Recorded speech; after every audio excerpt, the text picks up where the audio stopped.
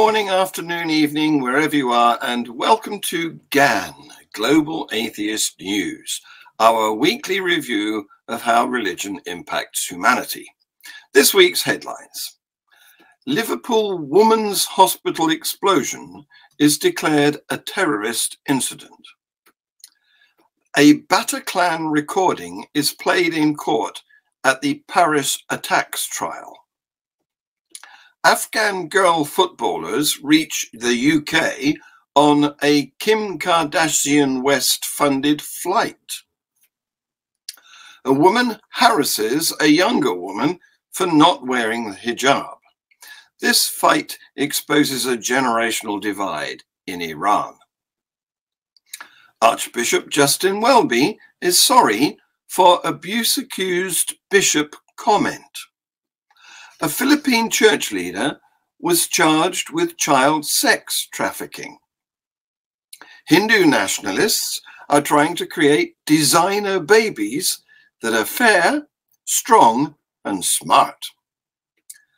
Catholic bishops in Ghana reiterate their support for an anti-LGBT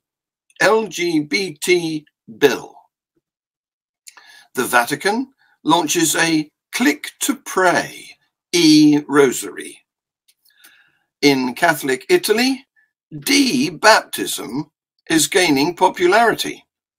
And if you touch this Swami's penis, you will have unlimited sex forever. There's a lot of news this week, and we start with Nuria's report. Hi, I'm Nuria Khan with this week's Global Atheist News Islamic Affairs report. The explosion of a taxi outside Liverpool Women's Hospital is being treated as a terrorist incident. Taxi driver David Perry picked up a fare on Remembrance Day Sunday in the Rutland Avenue area of Liverpool and was asked to go to the hospital. As the taxi arrived at the hospital's drop-off area just before 11 in the morning, it exploded, and Mr. Perry escaped from the car seconds before it was engulfed in flames. See this video.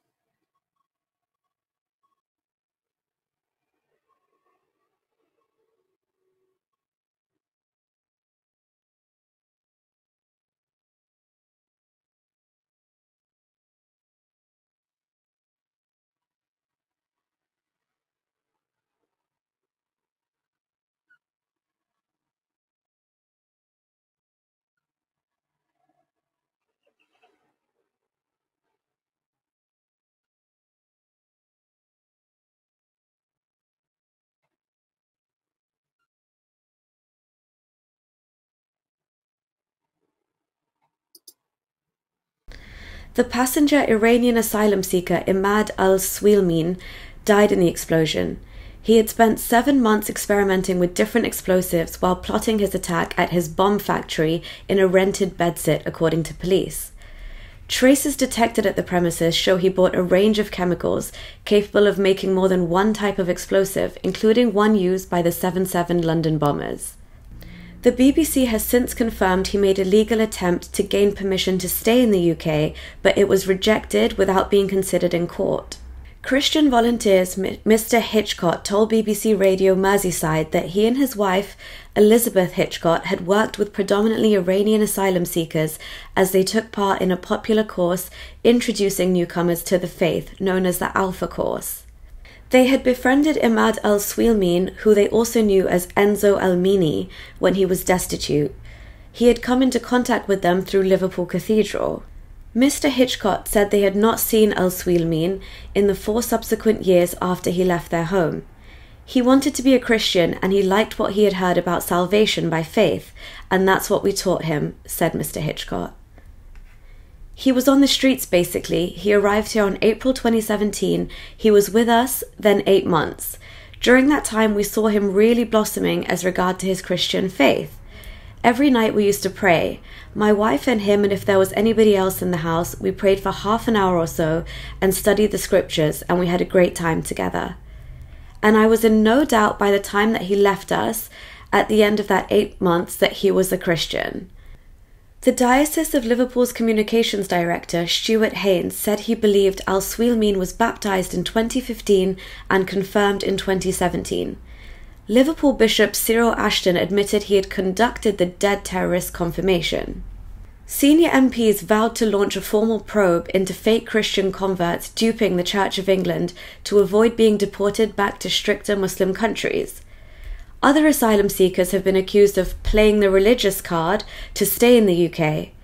Liverpool Cathedral's own clergyman, the Rev Mohammed Egthedarian, had raised the alarm in 2016 that plenty of people were pretending to convert to help their case for staying in Britain. He said then, "There are many people abusing the system. I'm not ashamed of saying that. People are desperate for a better life and sometimes they will lie for it. That's understandable." Tim Loughton, a senior Tory MP on the Home Affairs Select Committee, warned, "There is a worrying new development where it appears certain asylum seekers are playing the religious card to avoid deportation to certain countries." And he vowed to launch a Commons investigation into the loophole, saying, "This is gaming the system and something we must look into." He added, "There are very serious questions to be asked about how this man could claim asylum after coming from a safe country and why he was still at liberty 7 years on and free to commit this atrocity." A landmark trial into the 2015 Paris terror attacks has heard audio from the massacre at the Bataclan concert hall.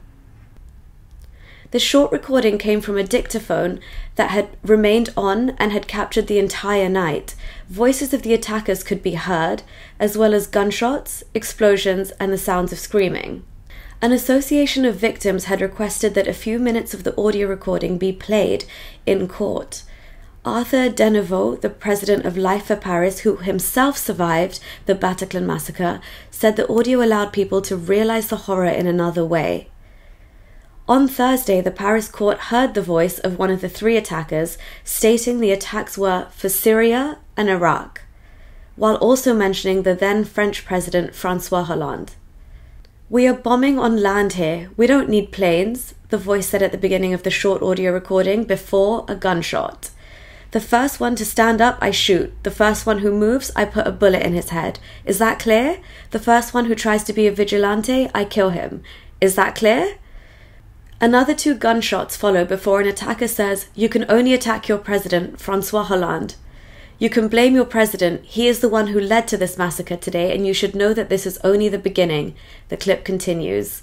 Several shots are then heard, a man screaming, and then the sound of an explosion, reported to be one of the attacker's suicide belts. The trial into the 2015 Paris attacks will last until May 2022, with 145 days of scheduled hearings.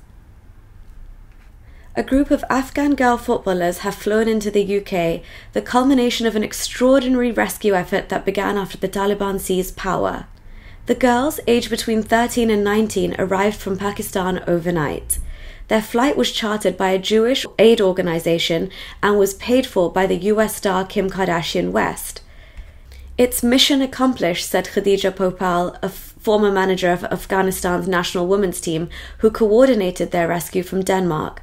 "I'm so happy and so proud of these girls. They were traumatized. They've been through so much and managed to stay strong.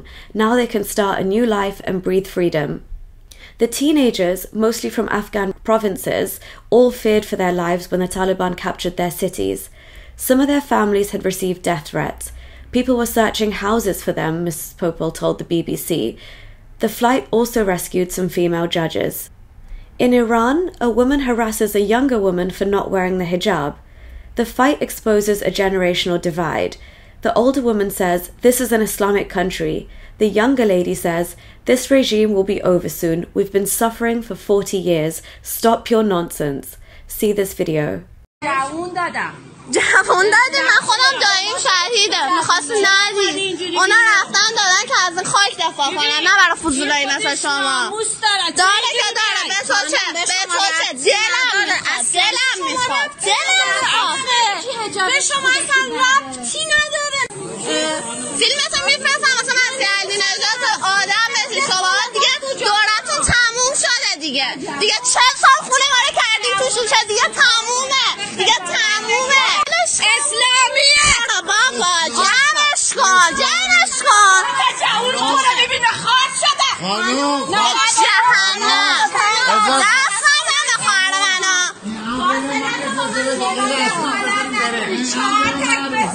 شما جوونا خراب شده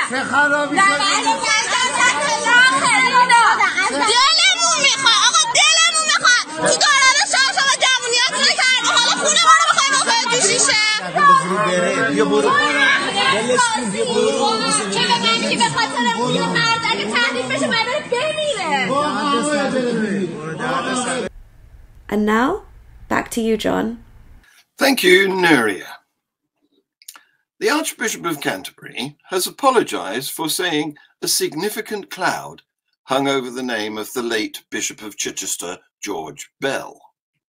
In 1995, a woman alleged that Mr. Bell, who died in 1958, sexually abused her as a girl. The police were called in only after she wrote to Mr. Welby, the Archbishop of Canterbury, in 2013. In 2015, the church had paid £16,800 in an out-of-court settlement and apologised. However, a review in 2017 by Lord Carlisle QC criticised the Anglican Church for a rush to judgment in assuming Mr. Bell's guilt and said it had not been fair to both sides. He said that Bishop Bell had been hung out to dry and the truth of what Carol was saying had been implicitly accepted without serious investigation or inquiry. However, in the aftermath of Lord Carlisle's report, Archbishop Welby refused to exonerate Bishop Bell and said in January 2018 that a significant cloud is left over his name. Later, in 2018, the church said publicly it had referred fresh information to Sussex police, and a subsequent review said there was no evidence behind these latest claims. In his personal statement, Mr. Welby said, "The church is on a journey of thoroughgoing repentance for previously ignoring claims of abuse. This is why the posthumous allegations made against Bishop George Bell were taken seriously and investigated fully," he said.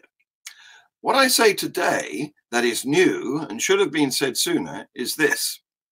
I do not consider there to be a significant cloud over Bishop George Bell's name.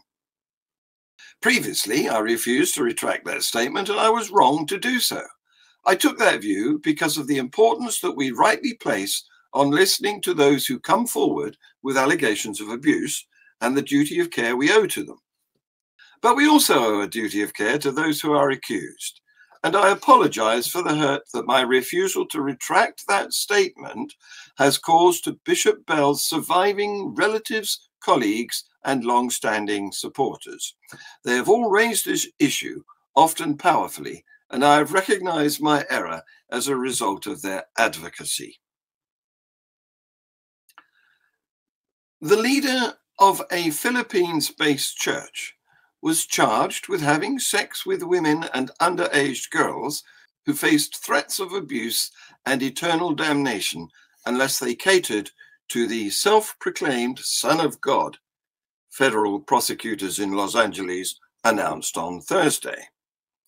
Apollo Quibeloy, 71, is head of the Kingdom of Jesus Christ Church, founded in 1985. The church claims to have 6 million members in about 200 countries. Quibeloy claims to be the appointed Son of God, and in 2019 claims that he stopped a major earthquake from hitting the southern Philippines. The indictment contains a raft of charges, including conspiracy, sex trafficking of children, sex trafficking by force, fraud and coercion, marriage fraud, money laundering, cash smuggling, and visa fraud. The indictment accuses Quibeloy and others of recruiting women and girls, typically 12 to 25 years old, as pastorals, who cooked his meals, cleaned his houses, massaged him, and traveled with him around the world. Some also had sex with Quibeloy on scheduled night duty, including some minors, such as a 15-year-old girl, according to the indictment. They were coerced into night duty under the threat of physical and verbal abuse and eternal damnation. The health wing of the Hindu nationalist group Rashtriya Swayamsevak Sangh, RSS, has an astonishing plan to use eugenics to help dark-skinned Indians produce fair and lovely children. The Garb Vigyan Sanskar project claims to use a combination of Ayurvedic herbs and practices, dietary regulation, and other prescriptions to purify the sperm and eggs of interested potential parents and create Uttam Santati, perfect progeny, with light skin and a high IQ. The plan was launched in Gujarat over a decade ago and has been expanding to other states since 2015. Currently, there are 10 branches that promote the service in Gujarat and Madhya Pradesh, and more are expected to open up in Uttar Pradesh and West Bengal, the report said. Ayurveda has all the details about how we can get the desired physical and mental qualities of babies. IQ is developed during the 6th month of pregnancy. If the mother undergoes specific procedures like what to eat, listen, and read, the desired IQ can be achieved. Thus, we can get a desired, customized baby. Karishma Mohandras Nawani, the national convener of the project, said. Our objective is to make a strong India through Uttam Santati. Our target is to have thousands of such babies by 2020, she added. The project claims to be able to repair genes, to prevent defects from being passed on, and says it has helped produce 450 super babies so far. According to Nawani, the RSS's health wing has already organized a number of seminars and counseling sessions to promote the project in Delhi and Mumbai, as well as in towns such as Udupi in Karnataka and Visakhapatnam in Andhra Pradesh. On May the 7th, the Calcutta High Court permitted the group to hold a session in Kolkata, despite opposition from the state's Commission for Protection of Child Rights, and as many as 50 couples had reportedly signed up to attend. The group's plan is to have a facilitation centre to offer such sessions and services in every state of the country. The parents may have lower IQ with a poor educational background, but their baby can be extremely bright. Hitesh Jani, the national convener of the RSS's health wing, the Arogya Bharati, told the Indian Express. If the proper procedure is followed, babies of dark-skinned parents with lesser height can have fair complexion and grow taller. This is in line with the RSS's dedicated, decades-long project to purify the country, making India a nation for a very specific type of Hindu Indian alone. It fits with the Hindu right's historical appreciation for the efforts of Hitler in Nazi Germany in the 1930s, as that country embarked on a horrifying and destructive project to improve the stock of population and create an Aryan super race. A number of Indians who identified as Aryan descendants roundly supported and celebrated Hitler's eugenics project.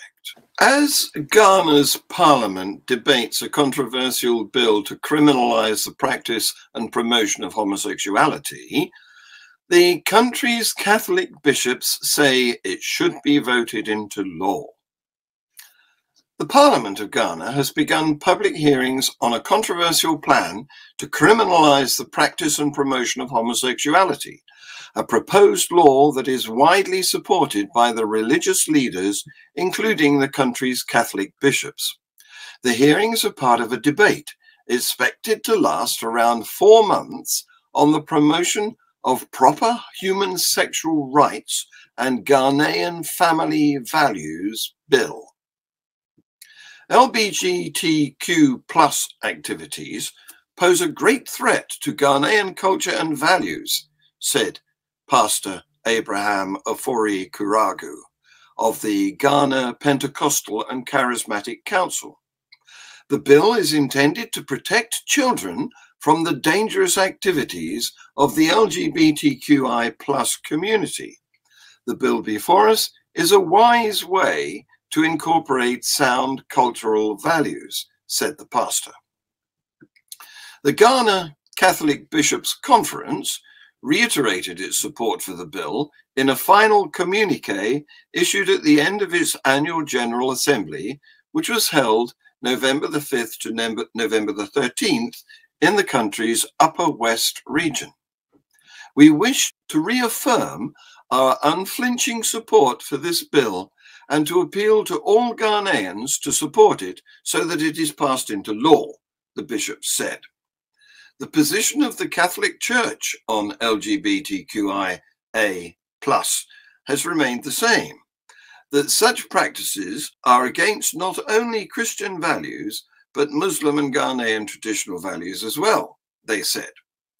During our interaction with the people of the Upper West region, the Muslim position on LGBTQIA+ was reiterated by the regional chief imam, they also noted. Similarly, the chiefs of the Wa and Jiripa traditional areas also expressed their support for the bill, the Catholic leaders said. Ghana's 1960 criminal code defines homosexual activity as unnatural carnal relations, and people who engage in homosexual acts face up to 3 years in prison. The new bill is more specifically designed to combat a recent increase in LGBT advocacy and activism in the country. And the 36-page proposed legislation, which is being sponsored by 8 parliamentarians, goes even further than the 1960 code. First, it makes reporting of homosexual acts mandatory. And second, it prohibits, under penalty of imprisonment, any activities that promote, support, or fund LGBT activity. The proposed law also calls for a prison sentence of up to 5 years for consensual physical acts between people of the same sex. Among the other religious denominations that have strenuously defended the bill is the House of Bishops of the Anglican Church in Ghana. But the position of the Ghanaian Anglicans Church is out of sync with the worldwide Anglican Communion, of which it is a member. I'm gravely concerned by the draft anti-LGBTQ+ bill due to be debated by the Ghanaian Parliament, tweeted the Archbishop of Canterbury, Justin Welby, on October the 26th. On numerous occasions, the primates of the Anglican Communion have stated their opposition to criminalization of same-sex attracted people, most recently and unanimously in the communique of the 2016 primates meeting. The Vatican is hoping to pull in tech-savvy youngsters with the launch of an e-rosary bracelet. The gadget, which costs $109, £85, can be worn as a bracelet and is activated by making the sign of a cross. It is connected to the Click to Pray e-rosary phone app, which is designed to help Catholic users pray for world peace and contemplate the gospel. The app tracks a user's progress and contains visual and audio explanations of the rosary. Its beads are counted as prayers are recited, and users can choose from 3 ways of praying. There is the standard rosary, a contemplative rosary, or a thematic rosary. The rosaries are made up of 10 black agate and hematite beads, plus a metal cross that detects movement. This project brings together the best of the Church's spiritual tradition and the latest advances of the technological world, a Click to Pray press release said. Taiwan-based tech company Gadgetech Inc.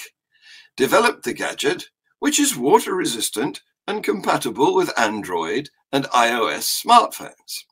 This is not the first time the Catholic Church has attempted to attract young people with technology.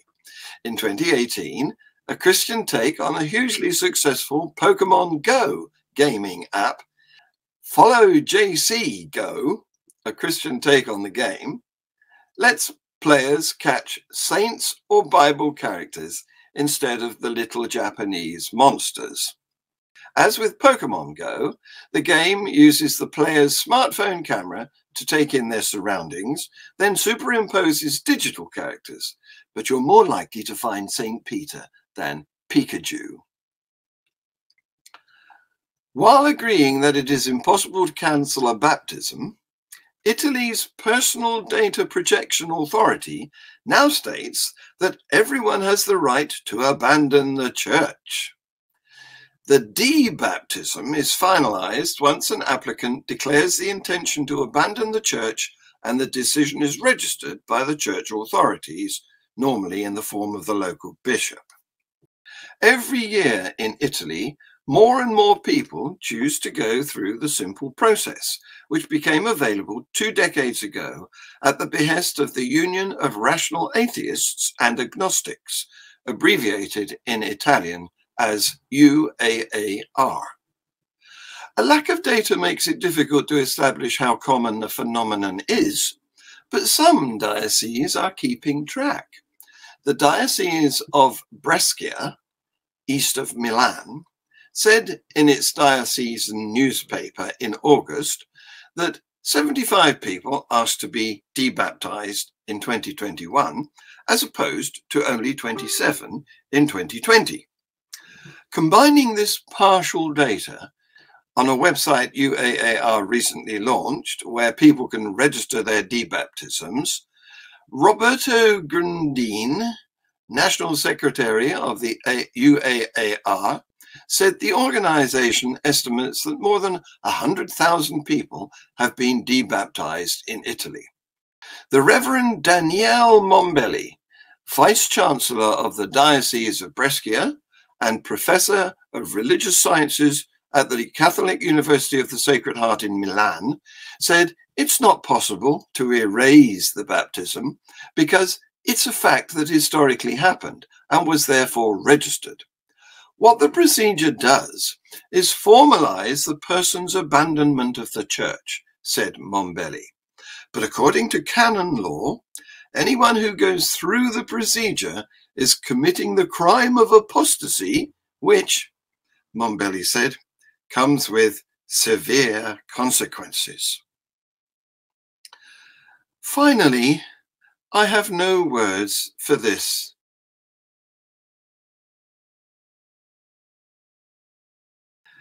Free Thought Hour, my live Q&A show with this week's guests, Jenna and Justin, will be starting in a few minutes, so stay tuned to this channel. My 2 guests are podcasters in their own right. Come and join in. The GAN team will be back with our weekly news review at the same time next week. Please like, subscribe, share, comment, set the notifications, etc. This has been Global Atheist News. Thank you for watching.